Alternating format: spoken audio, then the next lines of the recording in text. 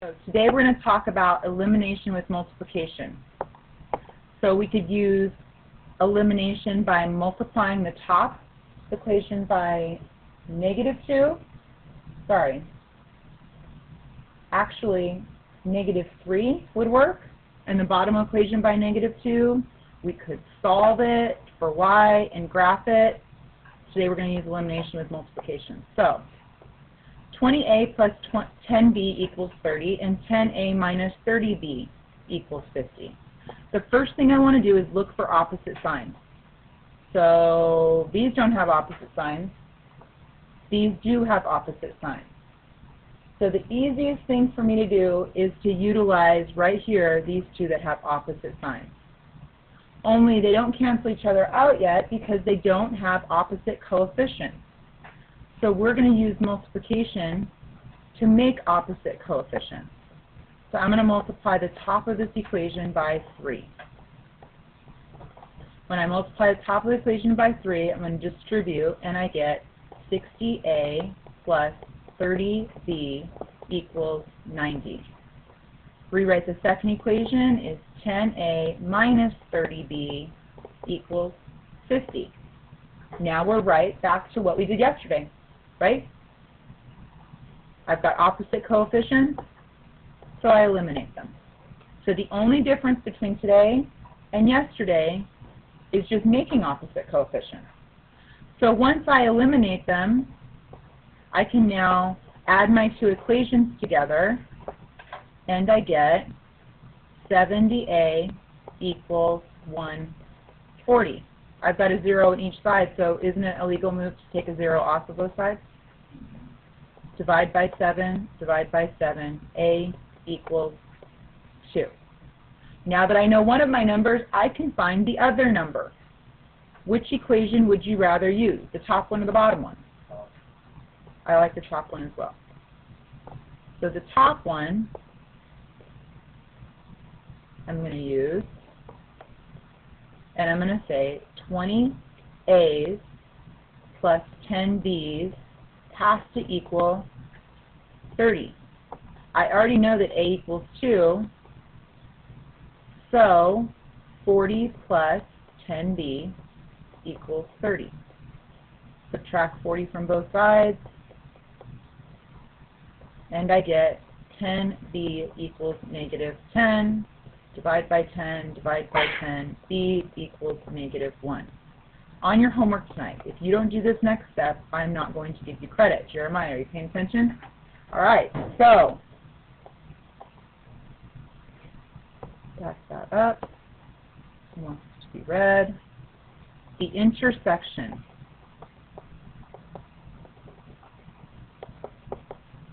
of the two lines is what?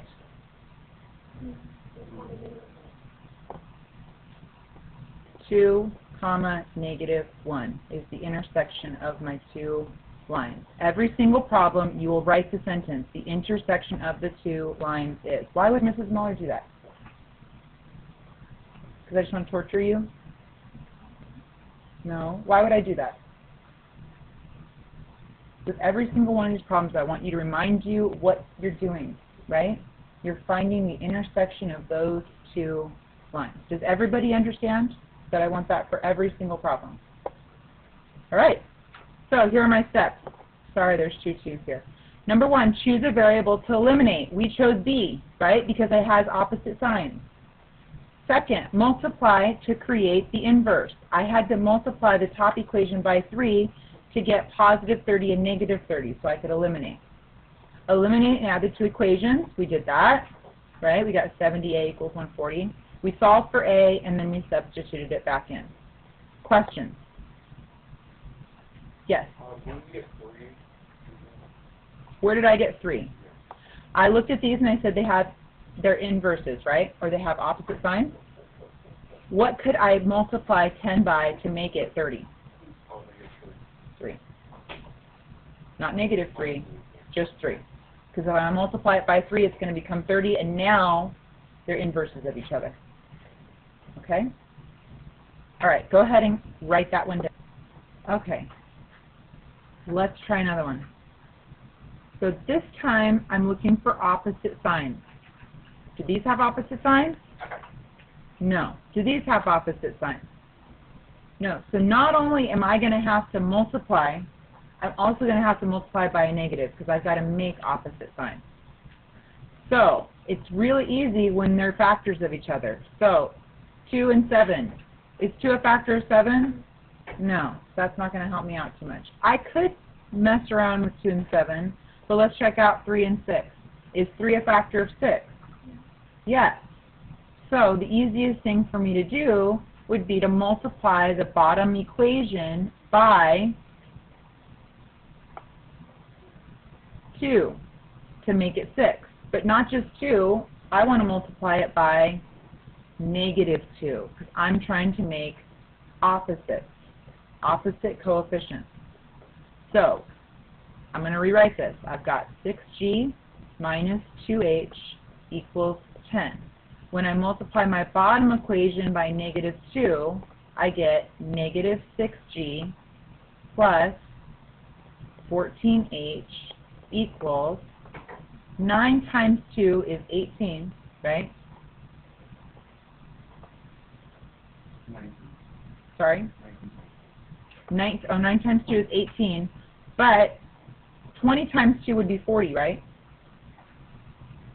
So what do you think this number is going to be? Sorry, 38.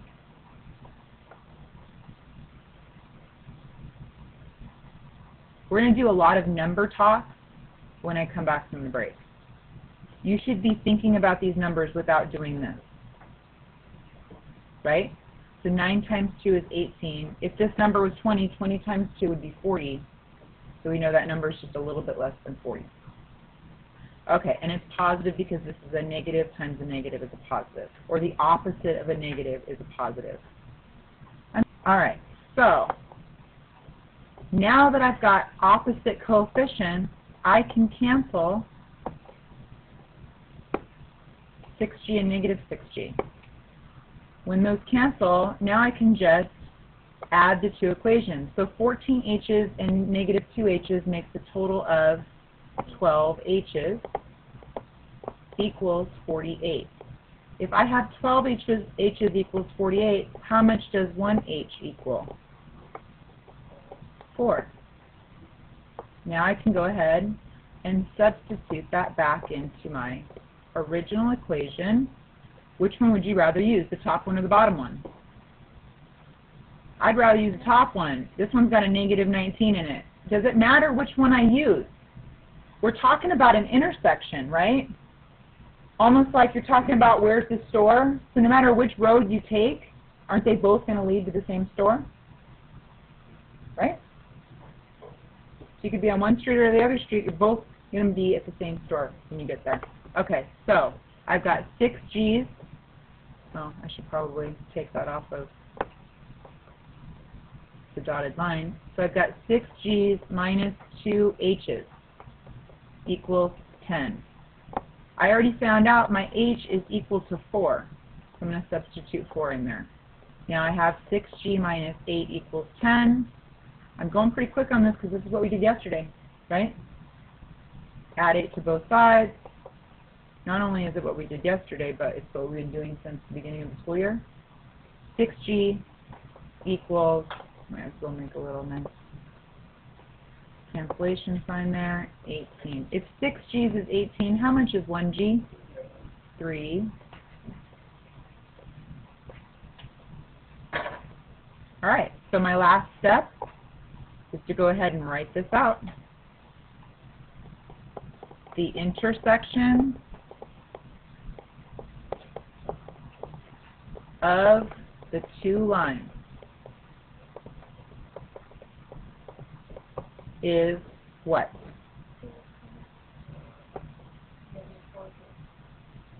We've got 4 and a 3. A, B, C, D, E, F, G comes first before H, right? So 3, comma, 4. Questions? No questions? Okay, copy that one down.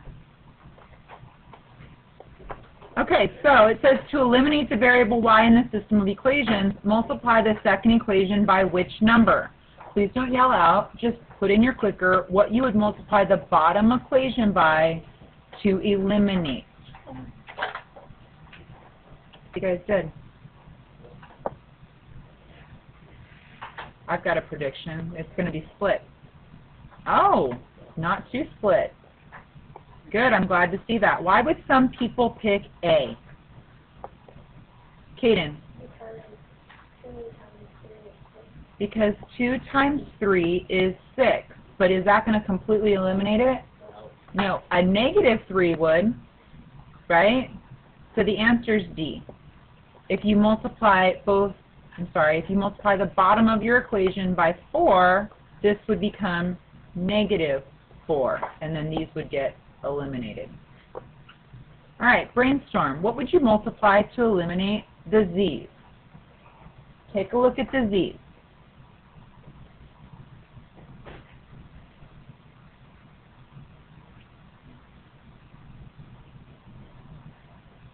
All right, if you don't know what you would multiply to eliminate them, what do both of them need to be in order to be eliminated? 12, right? The top one needs to be 12z, and the bottom one needs to be negative 12z. So why don't you guys try and do that with this one? What would you multiply the top equation by and the bottom equation by in order to get 12? It does not have to be the same number.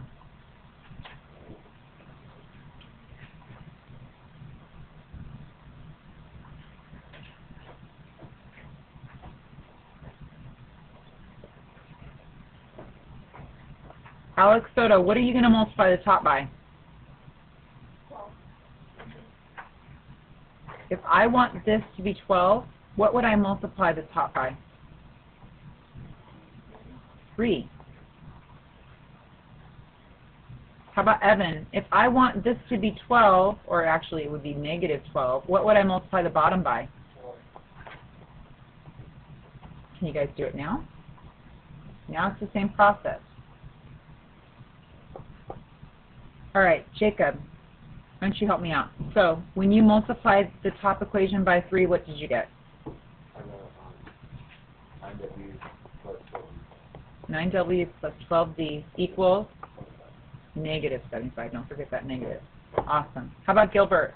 The bottom equation, if we multiply, what do we get?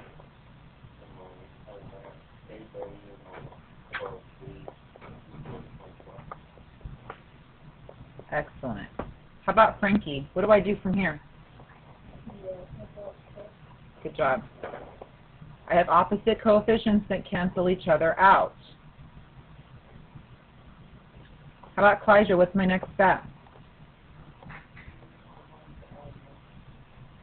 So what do you get when you add 9w and 8w? 17w's are going to equal, what's negative 75 and positive 24? It's got to be something pretty close to 50, right? Negative 51. Without even doing the math, when I divide by 17, I should be thinking to myself, what's 7 times 2? 14. Does that work? What's 7 times 3? 21. Does that work? Does that make sense? It does.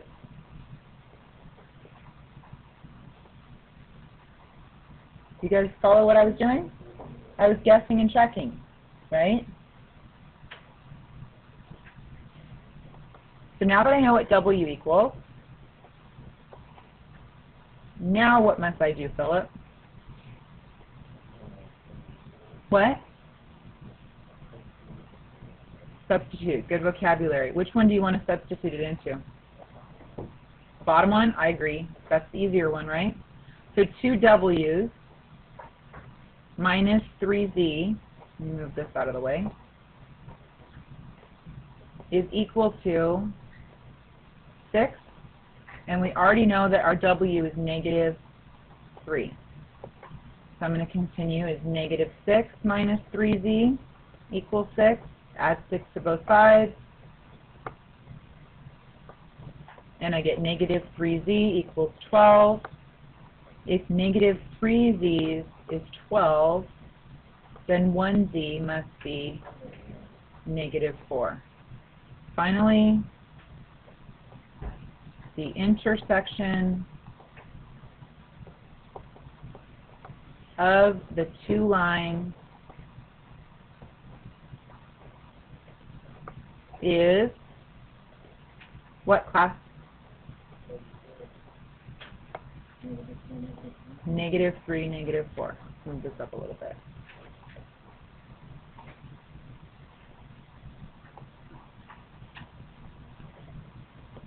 Negative 3, negative 4. Because W comes before Z. Make it a little smaller. There we go. Question. Do you guys need a second to copy the rest of that down? Everybody good? I don't think we need another one, do we? What's the difference between this? What would I have to do with this one? First you have to switch, right? The K's and the J's need to be switched. Then what? Then multiply. You could do, let's switch it and see what happens. You guys don't have to write it out, just watch me. K plus 9J equals 13. We want to make sure they're lined up first, right? Now what would you do? You can either multiply the bottom by negative 3 or multiply the top by negative 2. Either one, right? They both make sense. I'd probably multiply the bottom. You know why? Anybody know why? Why I picked the bottom? Why would you pick the bottom, Caden? Because if you multiply the bottom, The numbers aren't as big, exactly. That's why I would do it too. Okay, I want to switch out to think aloud. Alright, with your partner, decide how to multiply to use elimination to solve the system. So quietly, think about it, and then I'm going to ask you as a class what you would multiply the bottom equation by. So class, 1, 2, 3. 4. Good job. Alright, think about it. Bottom equation. Class, 1, 2, 3. 2. 2. Good. Think about it. Bottom equation. Class, 1, 2, 3. 2. -2. Good. Okay, look at it. Think about it. What about top equation? Not yet, not yet. Let everybody look. Top equation. Class, 1, 2, 3. Good job. Let me pick. How about bottom equation? Think about it. Think about it. So let's straining to see. Class, 1, 2, 3.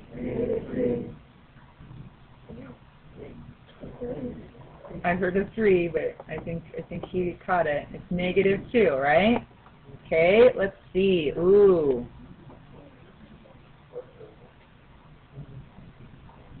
This one's harder, right?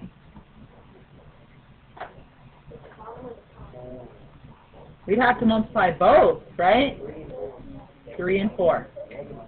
One of them's going to have to be negative, right, Christian? All right, I think you guys got this. So I don't think I even need to go this far. Okay, so I do not want you shifting. Everybody freeze. Miss Liz and I spend a lot of time, sometimes we'll just stare at this screen for a good 10, 15 minutes trying to figure out what we want to sum this up at.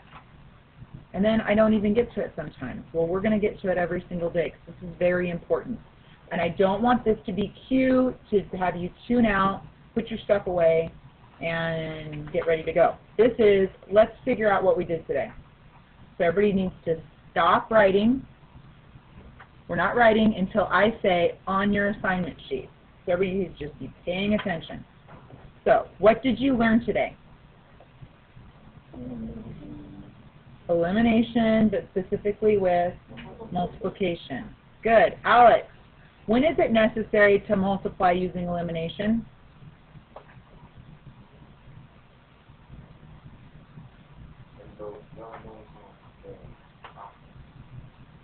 Okay. When we have to multiply, is specifically when they're not opposites yet, right? They may be opposites, but their coefficients aren't opposites yet. So we got to make them opposites. Okay, the person next to you is absent. How would you explain the process for choosing a variable and multiplying to eliminate it? Who's brave enough to bring up that one? Because there is a process. You look at two equations and there's something that goes off in your head. You say, I've got to figure out which one I'm going to eliminate. How do you decide? What's the first thing you do? What are you looking for? Opposite what? Opposite signs first, right? Then what's the second thing you're looking for? You're looking for a number that you can multiply. You're looking for a number that you can multiply so that you make opposite coefficients, okay? First you're looking for opposite signs, then you're looking how you're going to make them opposite coefficients. So on your assignment sheet, in order to solve this system of equations, first I would, then I would. Go ahead and complete that now. You guys did a good job. Thank you.